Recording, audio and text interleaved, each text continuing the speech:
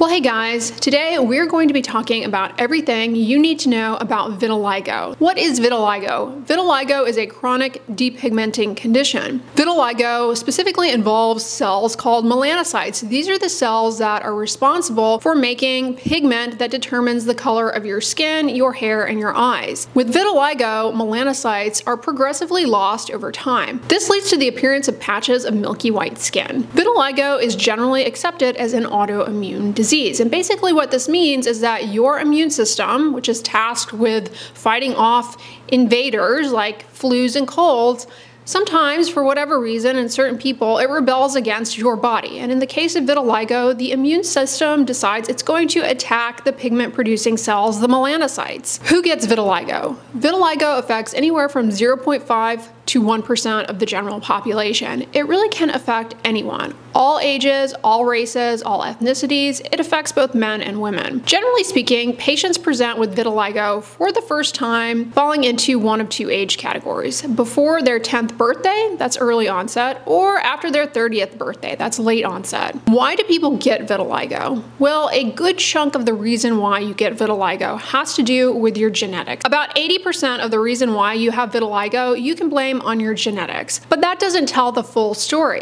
If you take 100 people who have vitiligo and are also identical twins, only 23 of those people will have an identical twin who also has vitiligo. So that suggests that there's a lot more going on with vitiligo than just your genetics. About 20% of it you can also blame your environment on. You can't control your genetics, but there are certain things in your environment that can influence vitiligo, and we're going to cover those in this video. So keep watching so you can realize some things that you might want to avoid if you have vitiligo. Now, if you take anything away from this video, it's going to be this. There is an increased association with vitiligo and other autoimmune diseases. So if you have vitiligo, the likelihood that you develop another autoimmune disease in your life, or maybe you already have one, is pretty good in comparison to people who don't have vitiligo. The autoimmune disease that is most strongly associated with vitiligo is actually thyroid disease. Having your thyroid labs checked regularly is really important to screen for autoimmune thyroid disease. You're at a greater risk likely because of a background tendency to developing autoimmune diseases. 15% of adults with vitiligo have autoimmune thyroid disease. 5 to 10% of kids with vitiligo have autoimmune thyroid disease. Patients who have vitiligo also can develop other autoimmune diseases like rheumatoid arthritis, systemic lupus erythematosus, something called pernicious anemia, which is basically an autoimmune attack against certain cells in your GI tract that are responsible for absorbing B12. Patients who have vitiligo often have other autoimmune hair or skin disorders like alopecia areata, an autoimmune attack on the cells that grow your hair, psoriasis, or the condition called lichen sclerosus et atrophicis, which, as a side note, recently I did a video explaining everything you need to know about lichen sclerosus. So if you are coping with that, you definitely want to check that video out. Those of you who have vitiligo who are watching, let me know right now in the comments. Have you ever had a bone marrow transplant or a stem cell transplant? Patients who have had a bone marrow transplant or a stem cell transplant are 3 times more likely to have vitiligo. Vitiligo can be the presenting sign, actually, of metastatic melanoma. Vitiligo can also be triggered by medications that are used to treat metastatic melanoma. If you think about it, those treatments are really trying to destroy those dangerous cancer cells that arose within melanocytes. So as they go to work to clear out those deadly cancer cells from melanocytes, well, maybe they're going to have some bystander effect on healthy melanocytes, leading to a vitiligo-like picture. How do you know that you have vitiligo? Best way to know is to see a board-certified dermatologist. There are a lot of skin conditions where you have loss of color of the skin. Idiopathic guttate hypomelanosis is a really common skin condition that I actually have a video on. I'll link down below in the description box. There's also the skin condition tinea versicolor related to a little yeast. It can sometimes look like vitiligo. So definitely check out my video on that topic as well so you have a better understanding of other conditions that can lead to loss of color in the skin. But when it comes to vitiligo as a skin condition, the onset is very, very sneaky. It's a lot more insidious. You don't just wake up one morning with full-blown depigmentation. It usually starts with little confetti-shaped patches of loss of pigment of the skin. The borders of vitiligo are very well defined and convex. And when you take a very careful look at the borders of vitiligo, it can look exactly like the surrounding normal color of your skin, or in some cases it can be darker, or in other cases it can be a little bit lighter than your normal background skin color. When vitiligo is in the very early stages, however, and it's very active, meaning the autoimmune attack is coming in full throttle, there's oftentimes around the border of the area where you're losing skin color, the border is often red and inflamed. Now, vitiligo can happen on any body site, but it is more common in areas of the body that are frequently sun exposed, like your face, your hands. Vitiligo is also a lot more common on body sites that are exposed to frequent friction, trauma, rubbing. For example, your eyes, your nose, your lips, I mean, you're always chewing, talking. Lips, they have a lot of wear and tear. Also more common in the skin folds and the nipples, which, as a side note, happen to be areas where at baseline there is more pigment there. If you're someone who has vitiligo, something that I want you to understand is that vitiligo exhibits a phenomenon called Koebner, or isomorphic response. What the heck is that? Something's really important for you to understand and grasp. Anytime you have trauma, friction, injury to the skin, that can bring out more vitiligo in that area. It could be a physical trauma, like getting a cut, a scrape, or a scratch. It could be a mechanical trauma, like constantly licking your lips, rubbing your eyes, rubbing your nose, areas where you have chronic pressure, like your elbows and knees, or under areas where you constantly wear a lot of tight-fitting clothing. And if you're someone who loves back scratchers or dry brushing, you need to be careful because that can elicit more vitiligo for you. Burns are another type of skin injury that can elicit vitiligo, whether it be a sunburn, a chemical burn, or a thermal burn, depending on the depth of injury. And skin conditions that generate a lot of inflammation in the skin can kick off vitiligo. The inflammation of shingles can trigger vitiligo in the area affected. Psoriasis itself can trigger vitiligo in areas impacted by the psoriasis. Skin inflammation, though, can come about as a result of things that come in contact with the skin or things that you are actively putting on the skin. So if you have vitiligo, you need to be really careful actually with your skincare products and skincare routine, because if you start using something that triggers a contact dermatitis from the product, maybe you're allergic to a certain ingredient in the product, or it's just irritating, that irritation can bring about vitiligo. I suggest doing a patch test to make sure a product is not going to irritate your skin before putting it, say, all over your face. Radiation therapy for different types of cancers can cause inflammation in the skin that triggers more vitiligo. What are some other scenarios that may aggravate or trigger vitiligo? Pregnancy,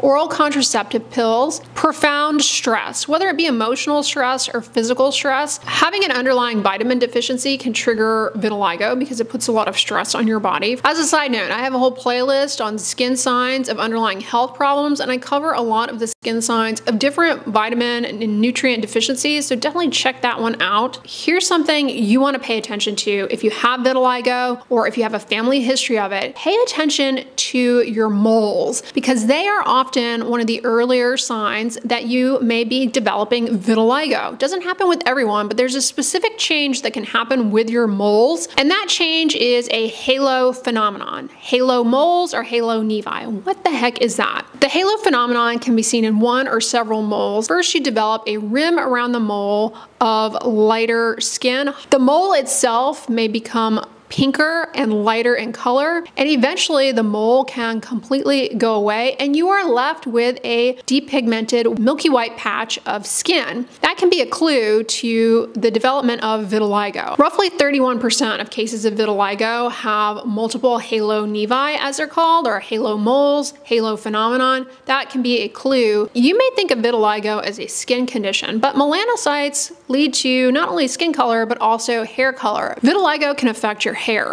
and lead to depigmentation and white hair, either on your head, your eyebrows, your eyelashes, or other body sites. Vitiligo that involves the hair unfortunately tends to have a worse prognosis, probably because the hair follicle is the site of the melanocyte stem cell reserve. So when it comes to repigmenting and bringing back your skin color, it's that reserve in the follicle that is necessary.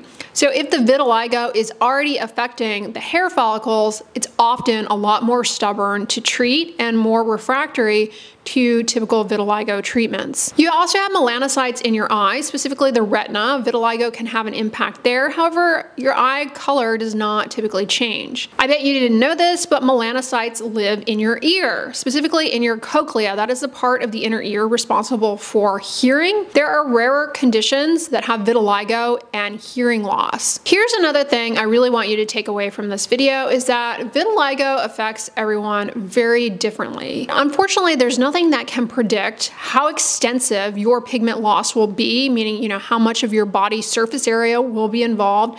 And there's nothing that will predict how fast you're going to lose that pigment. Vitiligo is a lot more obvious in people who have naturally dark skin. People who have a paler skin type, they often don't even notice that they have vitiligo. It only becomes more obvious maybe if they happen to get a suntan, and then all of a sudden they see those areas. The typical course of vitiligo is that the patches of involvement will spread over several months and then stabilize. For some people, the pigment can spontaneously come back. A sign that it's spontaneously coming back is you will start to see pigment appearing around the hair follicles, because again, the hair follicle is where the melanocyte stem cells reside. So they're going to start to make their way up to the surface of the skin, the epidermis, and repigment there. So you're going to see little dots of repigmentation within the vitiligo patch. Those little dots of repigmentation around the hair follicle also can be seen when you are being treated for your vitiligo and the treatments are starting to work. So that's a very good sign. While vitiligo can either spontaneously repigment or repigment as a result of treatment, it is often the case that later on down the road, a bout of extension of the pigment loss will occur again. Cycles of extension of the pigment loss followed by periods of stability are par for the course. So avoiding things that can lead to a bout of pigment loss, like excessive rubbing, friction, trauma on the skin, trying to avoid contact dermatitis, not getting a sunburn or doing your best to avoid sunburn, any kind of trauma or injury to the skin. Those are things that you as someone with vitiligo can proactively do to minimize recurrences and flares and extension of pigment loss. What about getting rid of vitiligo? Is there a cure for it? Unfortunately, there is no cure for it. Now in this video, we're not even going to get into all of the different types of treatment for vitiligo. That's beyond the scope of this video, but there are a lot of really amazing therapies for vitiligo. Vitiligo is a condition that is best managed under the care of a dermatologist, a board-certified dermatologist, to determine the best treatments for your vitiligo. The aim of treatment is to stabilize the condition and for satisfactory repigmentation. Vitiligo at certain body sites is more responsive to treatment than others. The face and trunk tend to be more responsive, whereas the hands and feet are a lot more stubborn to repigment. Response to treatment is a lot better if treatment is initiated early. Again, that sign of the border being red and inflamed, that type of vitiligo is usually a lot more responsive than a depigmented patch that has been there for a long time. That's not to say you can't get repigmentation from patches that have stably been present at a given location for a long time, but patches that are actively spreading, they're actually a lot more responsive to treatment, because that redness, that is the autoimmune attack coming in. And so if treatment is initiated then to halt it, it really can help with repigmentation and slowing the spread of depigmentation. Is there any sort of diet that can help with vitiligo? There's no one specific diet for vitiligo or a diet plan that you should follow. Work to incorporate foods rich in antioxidants. That's going to be fruits, vegetables, basically a very colorful diet. Diets rich in antioxidants can help slow down the generation of free radicals that further damages those melanocytes. So it definitely can be helpful. Now that's not to say that eating a bunch of fruits and vegetables is going to completely repigment your skin, but it may support responses to treatment. Now if you do have an underlying vitamin or mineral deficiency, correcting that in many cases can help a lot with the vitiligo. But the majority of people who have vitiligo, there's not really going to be a dietary intervention that is going to treat it or get rid of it. What about going gluten-free? No, there's no evidence that a gluten-free diet in the absence of an underlying gluten sensitivity or celiac disease, there's no evidence that going gluten-free is necessarily going to be helpful for vitiligo. Now, if you do have celiac disease or dermatitis herpetiformis, those are autoimmune diseases where you have a problem with gluten, then absolutely gluten-free is going to be necessary for those conditions. And by calming down the autoimmune inflammatory process through the necessary dietary intervention for those specific conditions, then yes, that can be helpful. But if you don't have those, there's no reason to eliminate gluten from your diet.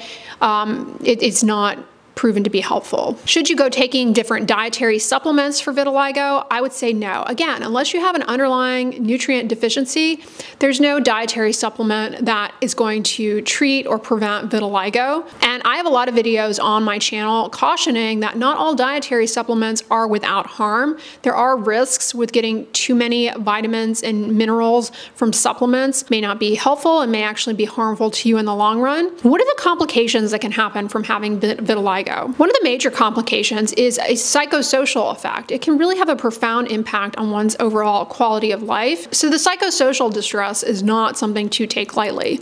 Again, one of the main take-home points too that I want you to leave this video with is that people who have vitiligo, there is an increased association with other autoimmune diseases, most commonly autoimmune thyroid disease. So being aware of that is really important. But generally speaking, people who have vitiligo typically are otherwise in good health, and the vitiligo itself is not necessarily dangerous. Are there any skin problems that can happen from having vitiligo? Where you have the vitiligo, you have lost the pigment cells. So those areas are very susceptible to sunburn. So you do need to be very careful in the sun, always protect your skin with sunscreen, because those areas are a lot more vulnerable to burns. And again, a sunburn can elicit more vitiligo. I'm gonna end on a hopefully positive note. One thing about vitiligo that research suggests, while there's an association with an increased risk of other autoimmune diseases, there's also a positive health association. There is some evidence that patients who have vitiligo may have a lower risk of certain cancers, including internal cancers as well as skin cancer. Patients who have vitiligo, they have a lower association of basal cell carcinoma of the skin, squamous cell carcinoma of the skin, and melanoma. There's also some data that shows that patients who have vitiligo have a lower risk of certain internal cancers. However, the exception is that patients who have vitiligo, there seems to be an increased association with thyroid cancer. So you're not off the hook there, but by and large, it seems as though having vitiligo, it may offer a protective effect against certain internal cancers and skin cancer. We also see this type of effect in patients who have other autoimmune skin conditions like polymorphous light eruption and autoimmune attack when you go out in the sun. I have a whole video on this as a side note, but those patients seem to have a lower risk of skin cancers, probably because their immune system is, in there getting rid of stuff. And so they don't have the same chance of developing abnormal cells that hang around. Their immune system is a lot more aggressive at getting rid of stuff in the skin. All right, y'all, that's what I wanted to talk about in today's video. Hopefully this video was very educational to any of you dealing with vitiligo. It affects 0.5 to 2% of the population. So if you don't have vitiligo and you just watch this video, I really appreciate that because it does help the video get more reach. And if you know someone who has vitiligo, I would greatly appreciate it if you shared this video with them. Hopefully it provides them some information to help them out in the long run. Now, if you have that condition I mentioned earlier, lichen sclerosus, you're definitely gonna wanna check out my video on that topic. I'll link it on the end slate, so watch that one next if that is of interest to you. But if you like this video, give it a thumbs up, share it with your friends, and as always, don't forget, sunscreen and subscribe. I'll talk to you guys tomorrow. Bye.